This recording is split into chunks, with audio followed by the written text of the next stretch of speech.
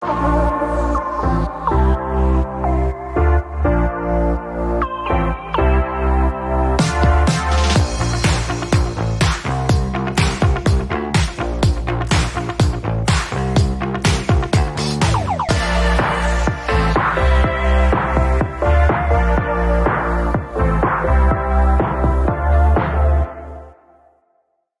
back to our YouTube channel, guys. My name's Adil and welcome back to another behind the sound video on the SL500 behind me. Today's video, we're giving you guys a little bit of update about now the speakers are actually installed inside the vehicle, but also going through a little bit more about the setup procedure on the system too. So if you are new to our channel, haven't seen us before, hit that subscribe button below. But also guys, remember we've got a massive 10K subscriber giveaway. Link is in the description below, and that is some awesome prizes up for grabs once we hit 10K. So make sure you followed all the details in that video. But to start off with, I think we touched on it last on the previous video a little bit about soundproofing. You've heard us talk about it in plenty of videos before. Very important part of any installation. Basically, this is a Skinz 3mm layer, acoustically treating basically all key areas of a door card, making it a far better acoustic environment for the new sound system to work in. Obviously, the way the clips go in and things like this, these are like plastic little clips. So obviously there is a little bit of movement in these clips. These will all be taped and secured, ready to go back onto the vehicle. So everything is far more solid, a better environment for the new sound system to work in. So I want to show you guys not only the head unit install, halfway through that at the moment, but also show you how we've actually gone into a stock location with the Hertz Melee Pro speakers. So inside the doors, basically what we've got is the tweeters and the 6.5-inch drivers mounted inside the door. So this is the driver's side that you can see now on camera.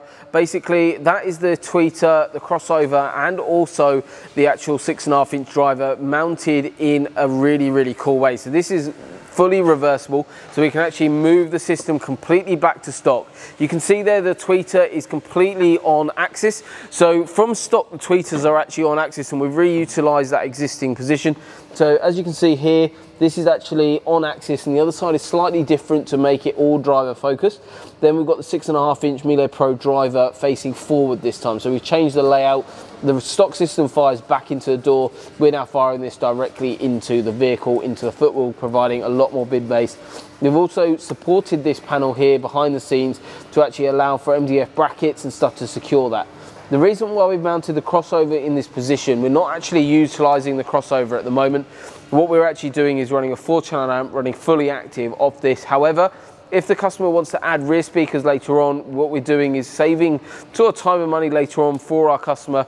Means that we can swap over the wiring very easily and very quickly to basically allow for the this to become a passive system in the front, so going away from fully active.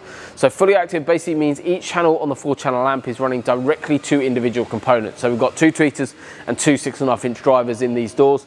So what we're going to be doing is basically we could run that using 2 channels of the amp and then use the other 2 channels to run rear speakers. So we're thinking about things future-wise, so it actually saves the customer a little bit of money. It's not being used at the moment. It comes in the kit. We're putting it in there just as kind of a future-proofing way of doing an install, but it's not being used currently. We've run fresh cable into these doors as well, so everything is using connections grade wiring. The reason why bonnet's up is because we're running cable from the amplifier, which is going behind the passenger seat all the way to the battery at the front. So it's very important that obviously this is all behind the scenes here, being acoustically soundproof. As you can see, all the foam insert from factory has gone back in as well. Behind there is all acoustically soundproof. Plus we've got the custom baffles built to allow for the speaker configuration to work really nicely in here as well.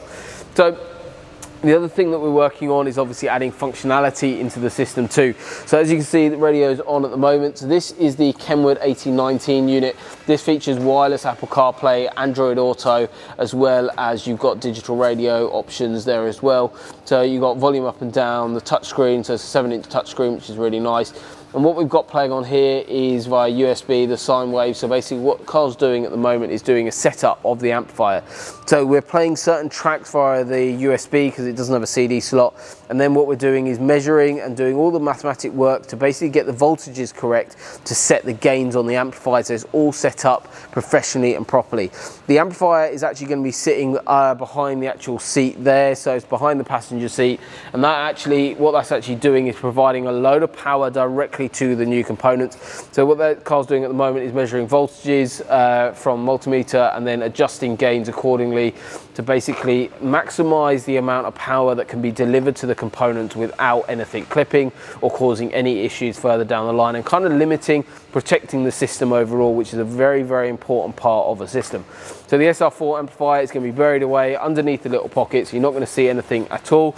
But we've also got to be carrying on with the install with the actual 10-inch sub that's going to be mounted in the footwell as well. So there's plenty more to crack on with on the actual install. But we're cracking on really, really nicely. The speakers look really nice installed. They're actually fully on axis as well as from the tweeters. Plus we've got the amplifier work going in. So this is like kind of a foundation to the system.